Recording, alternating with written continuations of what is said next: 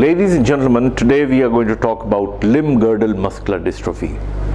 Limb-girdle muscular dystrophy is a bilateral proximal weakness of the muscles, and the disease is genetically transmitted. Usually patients at an age of 20 plus, or sometimes like 25 to 30, they start showing weakness in their muscles, particularly larger group of muscles of the hip and the shoulder girdle. And clinically what we can see in these patients is that when they squat, it is very difficult for them to get up.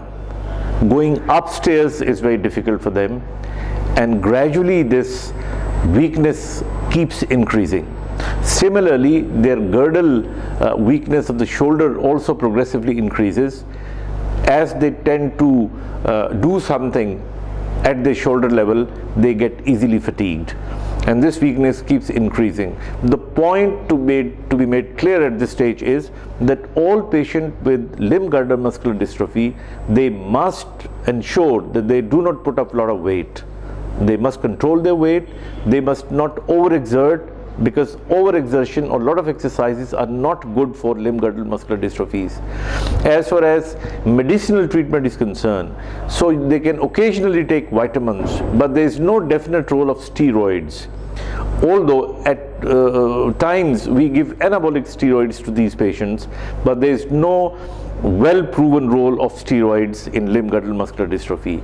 As far as braces are concerned, a lot of doctors give them braces.